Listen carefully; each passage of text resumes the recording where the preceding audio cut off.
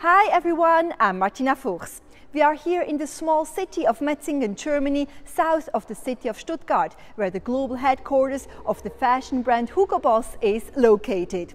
I interviewed their new CEO, Daniel Grieder, about his consumer shopping and performance outlook and women's wear and menswear trends in China. I like the dynamic and the young consumer in China. They are really fashion forward. They always, the way they dress is really advanced.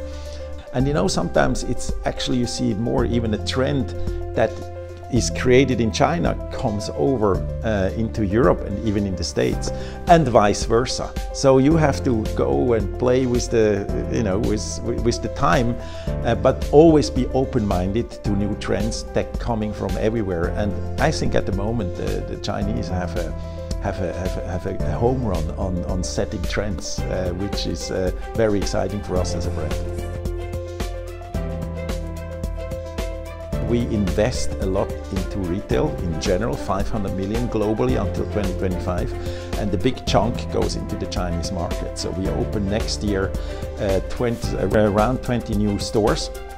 In China, we have now something like 90 freestanding stores. So we are, as you already can see from the number, there's a lot of potential that we can grow in China.